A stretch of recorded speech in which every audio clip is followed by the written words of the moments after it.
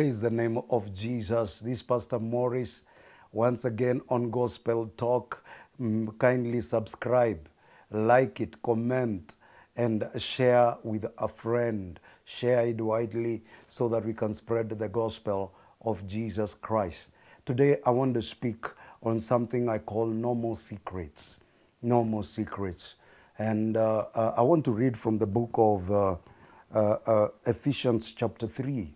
Ephesians chapter 3, Paul writing from verse 2. It says, "If indeed you have heard of the dispensation of the grace of God which was given to me for you, how that by revelation God made known to me the mystery as I have briefly written already, by which when you read you may understand my knowledge in the mystery of Christ." So Paul is saying that there is a knowledge into the mystery of Christ that was given to him.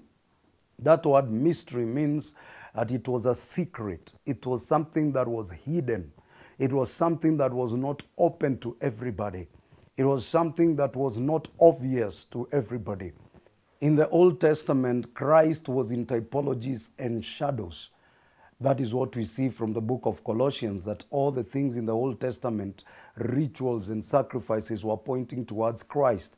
But Jesus Christ is the substance. He's the reality of those typologies and shadows. So God revealed to Paul the reality of Jesus Christ. He revealed to Paul this wonderful mystery that is Jesus. He continues in verse 8. He says, "To me, who am less than the least of all the saints, this grace was given that I should preach among the Gentiles the unsearchable riches of Christ, and to make all see what is the fellowship of the mystery which from the beginning of the ages has been hidden in God, who created all things through Jesus Christ, to the intent that now the manifold wisdom of God might be made known by the church to the principalities and powers in the heavenly places, according to the eternal purpose which he accomplished in Christ Jesus our Lord." I will repeat that, verse 11. "According to the eternal purpose which he accomplished," not the tense, "which he has already accomplished in Christ Jesus our Lord." Now, Paul is saying that I've been given a special mandate and grace to be able to make everybody see. When you read in the Amplified, it says to make it plain to everybody, this wonderful mystery of Jesus Christ, and to tell them that they have become a partaker of this mystery. They have a share. Yeah, you read in the Living Bible, it says that even the Gentiles have a full share, a complete share. There is nobody who has a greater or a bigger share than another.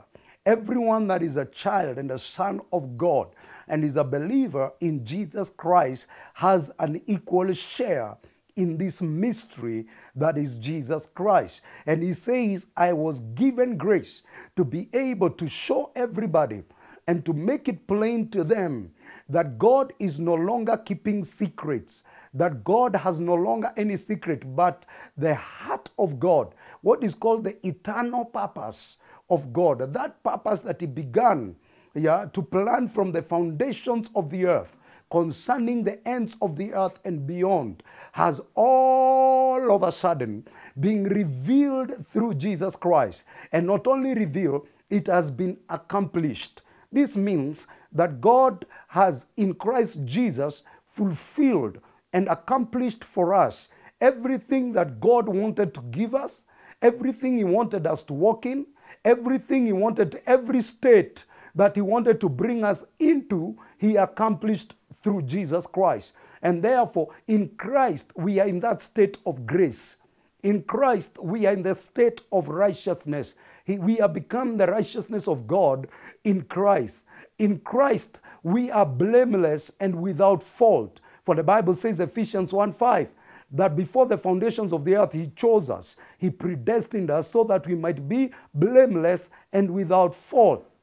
And all these things he has accomplished in Jesus Christ. It's called the eternal purpose of God that has been accomplished through Jesus Christ. And Paul is saying, God told me to reveal it and speak it and preach it to the Gentiles, that everybody may know that they have a portion, that they have received an equal share into these mysteries. In the Old Testament, Christ was hidden. God was hidden. People have to go seeking and looking for God because God was not obviously revealed. In the New Testament, he has made himself known through his son Jesus Christ. He has made himself fully revealed and manifested through his son Jesus Christ. Thank you so much for joining us. I pray that you may understand and know that God no longer has any secrets. He said concerning the Holy Ghost, he said when he comes, he will lead you into all and full truth. There is no secret. He has revealed himself. When you read the Word of God, when you read the epistles that God spoke to Paul concerning the church, you will see the heart of God fully revealed, fully manifested, for us not only to receive and embrace, for us to experience and live it. God bless you so much. Thank you for tuning in. Thank you for, sharing. Thank you for liking, commenting, and thank you for subscribing. See you next time in Jesus' name.